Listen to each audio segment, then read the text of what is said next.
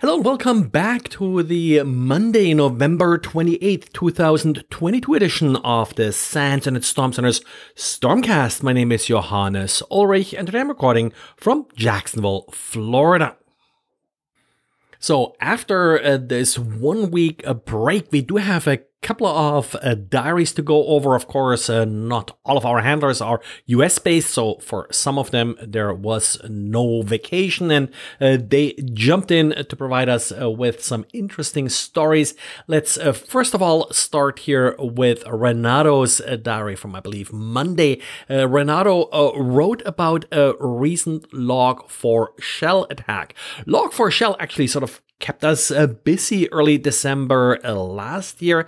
And yes, it's still a topic. US government recently sort of made an announcement that they're still seeing quite a few attacks for it.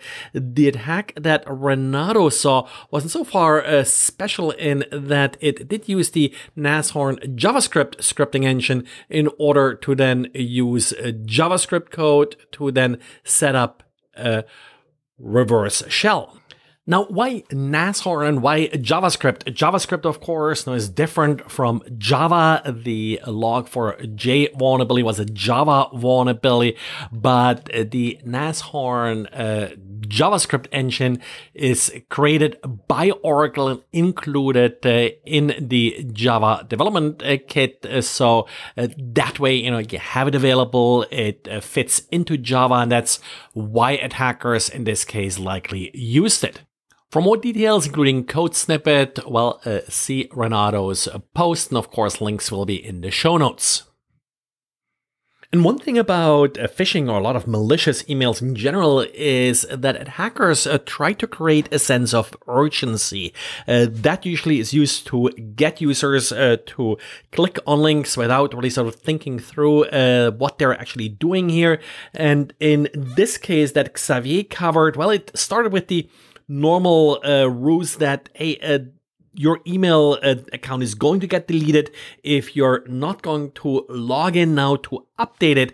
But what they actually did here to make this, I guess, more plausible or even more urgent is that once you click on the link, you're being directed to a standard phishing website that will ask you for your password. But in addition, it also shows a timer that will tell you how much time you have left before all your work is gone, and including sort of a little scrolling feed of email addresses that are currently being deleted.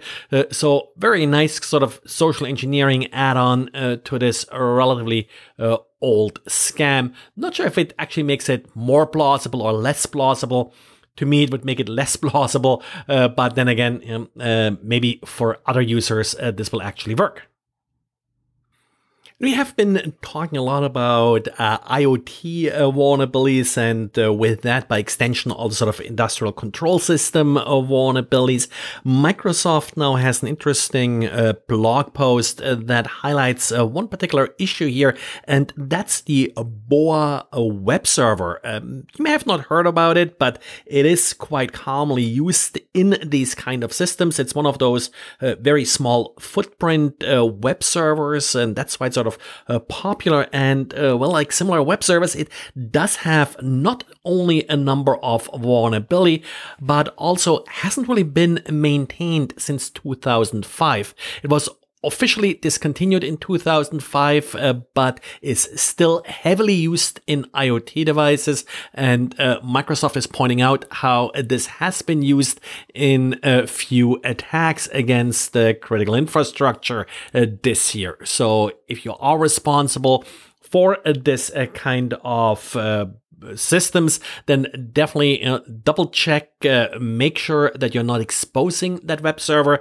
There may not be much that you can actually do in terms of patching, since after all, the software is no longer maintained.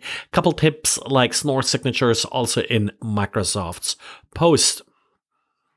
Well, last week wasn't really that super exciting. We really only had one Google Chrome 0 day that was patched. And well, in years past, maybe that would have sort of caused a big outcry. These days, nothing really all that exciting, but just make sure that you patched Google Chrome. And probably a good idea just to do your usual restart the browser, reboot your system and Mondays mornings as you're coming back from some downtime.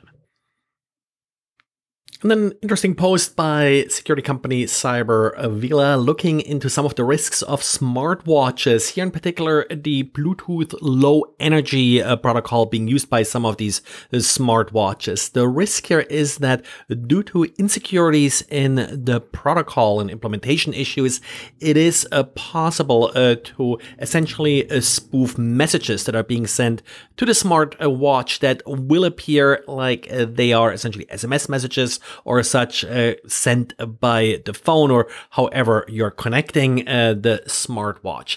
This is a little bit an extension of a trend that has been going on for at least a decade now, where mobile devices tend to be an easier target for phishing because mobile devices often don't really display sort of the full headers or the full from address and URLs and such like users are used to on their desktop. So even on smartphones, users tend to more likely fall for phishing emails. Well, this, of course, is even worse with the tiny displays of smartwatches, and maybe something to include in your cyber awareness demonstration. Well, and that's it for today. We're sort of running out of time and nothing all that overly urgent. Maybe I'll cover a couple more stories from last week in some of the coming podcasts. Thanks everybody for listening. As usual, if you like this podcast, please recommend it. Please leave good feedback. As always, I'll do them because people are listening. Thanks and talk to you again tomorrow. Bye.